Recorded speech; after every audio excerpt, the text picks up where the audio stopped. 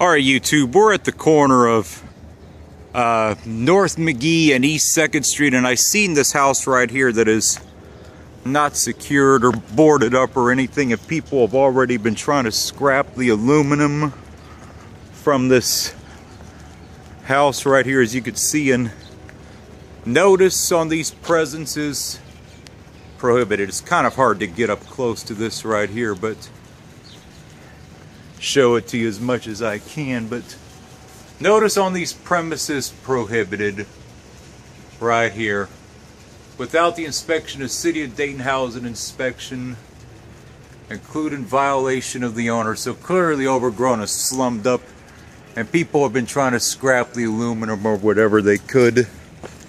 Right here we got another building across the street from it that's vacant right here. I don't know the address on it. Well, actually, I'll find the address out right here.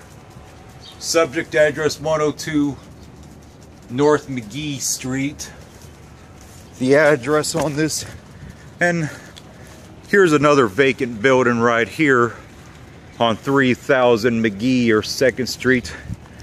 And for sale by owner. One reason I wanted to show this area right here, they keep trying to put these new houses into bad areas, and that's what caused a lot of these problems to begin with.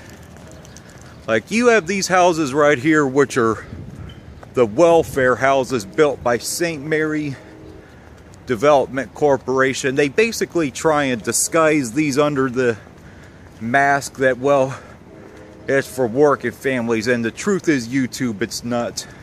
And I've seen several of these on the other side of town that are vacant already and boarded up. So they're just putting, you know, more low-income housing back into bad areas. And right here, right across the street from it, new housing, this toilet bowl, 2912 and 2914 East 2nd Street. And clearly you can see notices from the city right here.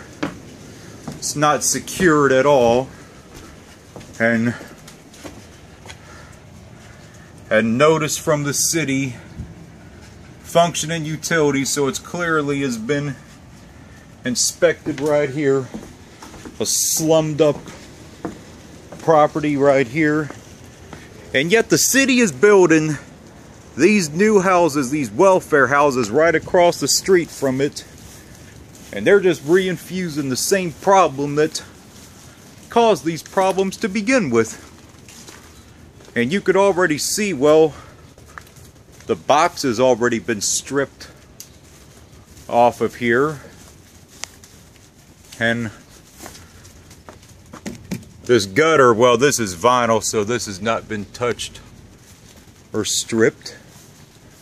But yeah, it ain't secured at all. Padlock on the property. This is the back of the property right here. Not secured at all. So you put in new housing into a bad area, and you're just going to have the same problem again in 5, 10, 15, 20 years with these bad housing right here. This ain't secured. You can see the notices that are on it. So YouTube, we have these toilet bowls right here, and you put in housing and you put it under the guise of, well, it's for working families. It's not. It's basically for people that are all welfare, and then they're going to give the house as a tax write-off to somebody, which is a complete joke right here. Here, just to look at these houses right here, and right across from that toilet bowl right there. And here, YouTube, right here, another one right here. Right here, another one right here that's vacant and derelict and boarded up.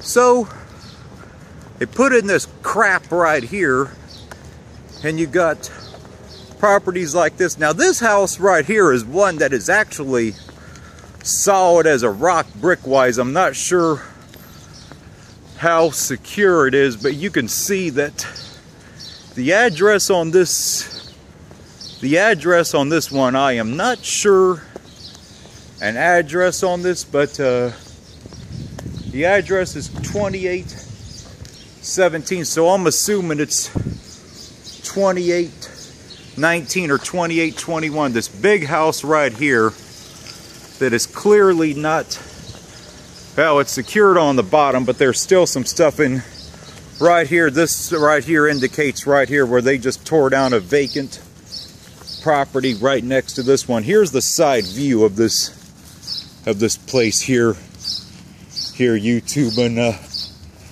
and I noticed the window is open, so I think I'm gonna have a little look at what is around here. But there used to be one or two vacant houses right there that are clearly, you know, not secured or anything right here. This is the back of it right here. You can see this is rotting away and everything. I don't know an address, but I'm going to see about getting an address on this, and I may end up doing a video of the inside of this place just to show you guys what it looks like. And well, you can see the tires and the dumping ground right here. That's it for this one, YouTube.